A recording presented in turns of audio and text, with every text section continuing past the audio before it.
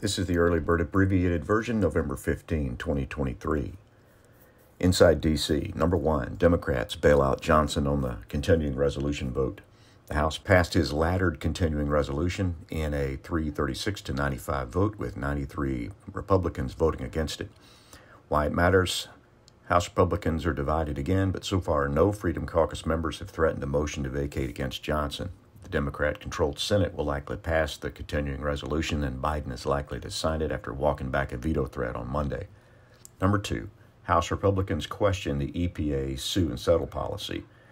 In a letter to the Environmental Protection Agency administration, Michael Reagan, Representatives James Comer, Republican Kentucky, and Pat Fallon, Republican Texas, said secretive sue and settle cases between environmental activists and the EPA have expanded under Biden administration.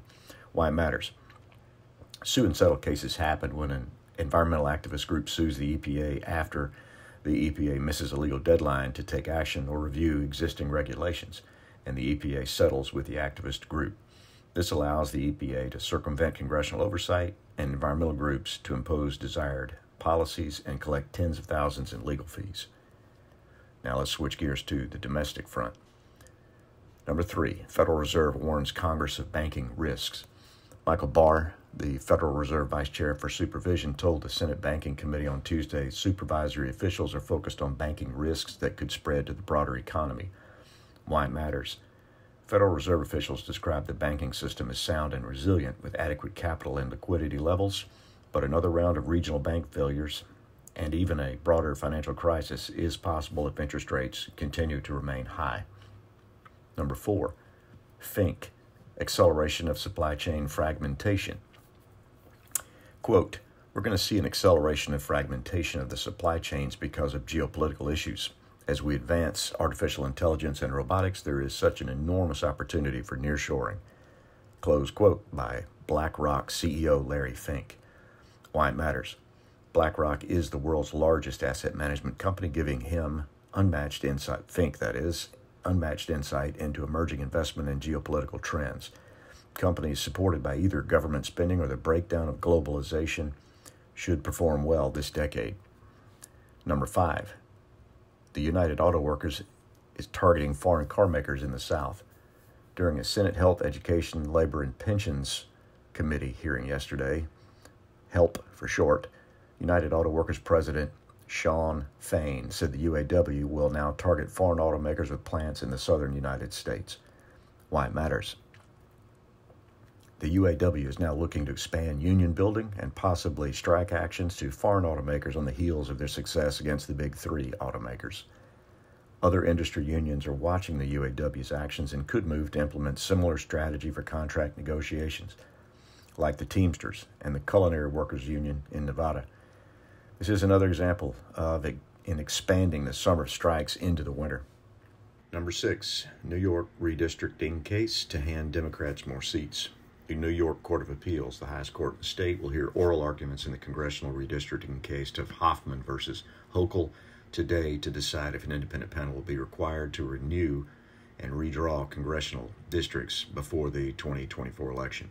Why it matters. The 2022 New York congressional map was slightly favorable to Republicans, allowing the GOP to pull off a 5-seat flip during the midterm.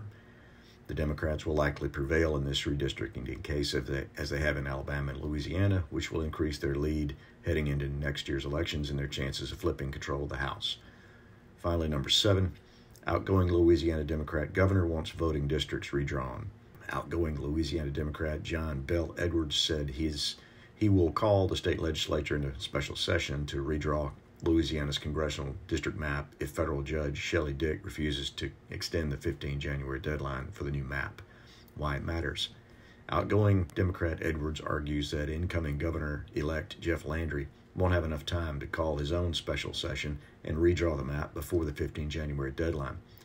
However, Edwards could be moving to prevent Landry and state Republicans from drawing a new map that, while required to include 2 black majority districts, could tighten Republican control over the remaining congressional seats. Edwards could also be concerned that Landry will delay the redistricting. Shifting gears to the geostrategic side of the House. Number 8, U.S.-China Commission. China has tech to track our subs. According to the U.S.-China Commission's latest report, China has all the technology in place to track the U.S. Navy's submarine force. Why it matters should be obvious, but China is rapidly closing its tech gap with the U.S. and has exceeded it in some ways. This revelation will likely push Congress to further study AI applications and restrictions on AI and associated technology export. Of note, the report does not specify that China can track our submarines, but they have all the pieces to gain that ability. This does not mean the tracks have targeting quality data. Enemy ships would still have to use their own sonar to target submarines. This technology could provide significant early warning for a blockade as the U.S. outclasses China in sub-technology and warfare. Finally, number 9. Erdogan designated Israeli settlers as terrorists. Turkish President Erdogan said in a speech this morning that he will work on the international stage to ensure that Israeli settlers in the West Bank are recognized as terrorists.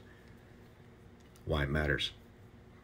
Erdogan has previously called for a pan-Islamic response to the Israeli-Hamas conflict, igniting concerns that Islamic countries could agree to a military intervention against Israel. Erdogan's pledge to pursue diplomatic pressure may cool fears of foreign military intervention in the near term, but labeling Israel as a terrorist state only supports a broader conflict. Increased diplomatic pressure from Jordan and Egypt, mounting civilian casualties in Gaza, and U.S. material support for Israel's campaign could spur Hezbollah to open a second front along the Israeli-Lebanese border through a catastrophic attack. Historically, Hezbollah officials have publicly stated that Palestinian resistance against Israel is the only conflict that requires a pan-Islamic jihad. Israel is in a no-win situation, as their goal to root out Hamas threatens to pull the U.S. and Middle East region into the conflict. That is the end of the abbreviated early bird brief for November 15, 2023.